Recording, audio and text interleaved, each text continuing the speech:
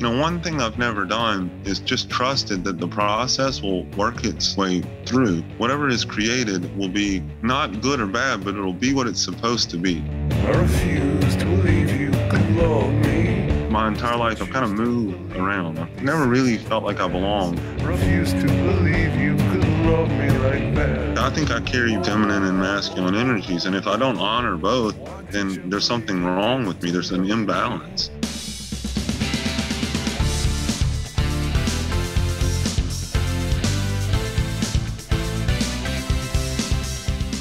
Hello, John. How are you? Good, good. Good.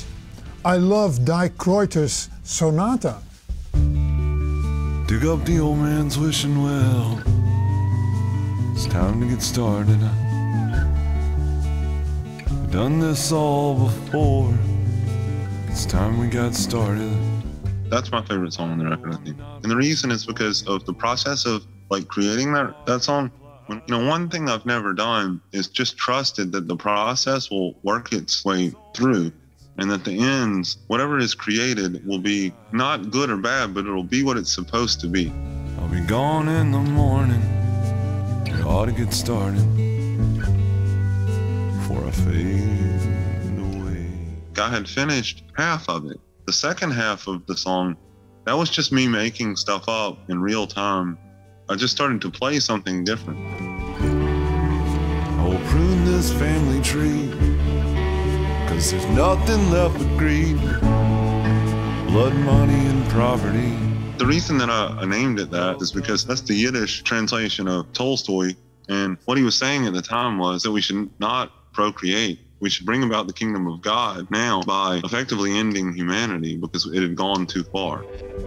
I remember reading the introduction to the Kreutzer Sonata. It's basically saying Tolstoy had lost his mind. When I read it, I didn't think that that was the case. He felt the desperation to do something about the world around him. He cared.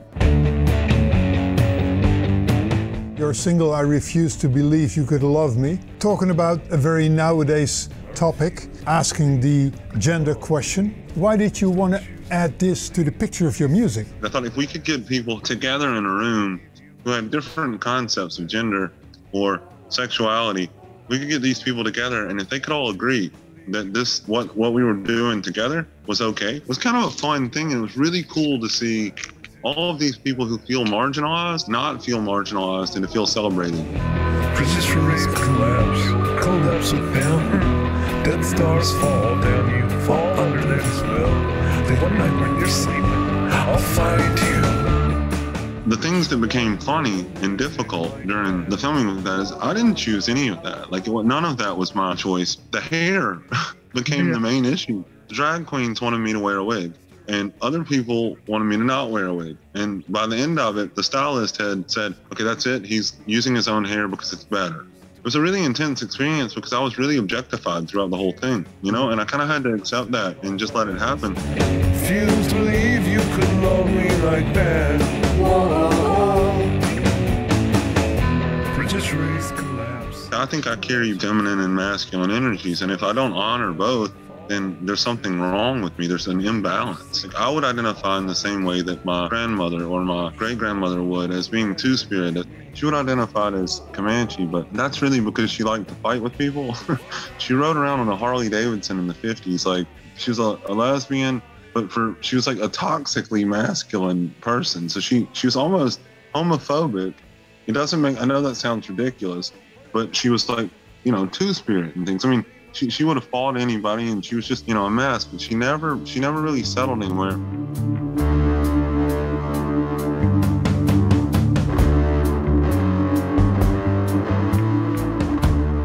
How come that this American kid from the South went to Ireland?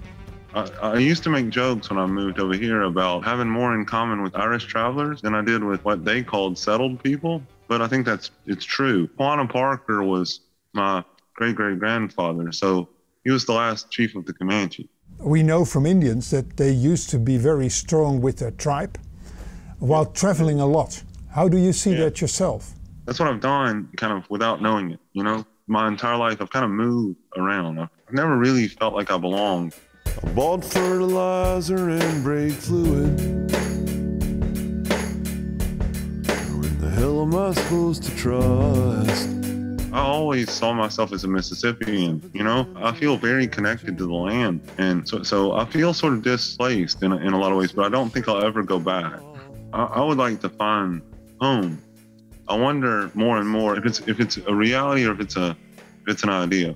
And so there's a part of me, like when my biological father, when he was dying, he would say, like, let's just go to Tahlequah. He wanted to die on the reservation, you know? I mean, the really awful part about that is that reservation isn't where our people are from. Oscar Wilde came here to make fun of you, to dress well and play bridge. So has this guy also been important to you? Oh, Lou Reed? Yeah. Lou Reed changed my life. Like those lyrics, there was a sound in what they brought back from Berlin. You know, it sort of saved American music and it introduced something more. When the forest of the night. I'd like to thank you very much, John. We all love Lou Reed. I love your music. Thank you very much. Thanks, Jan. What a morning.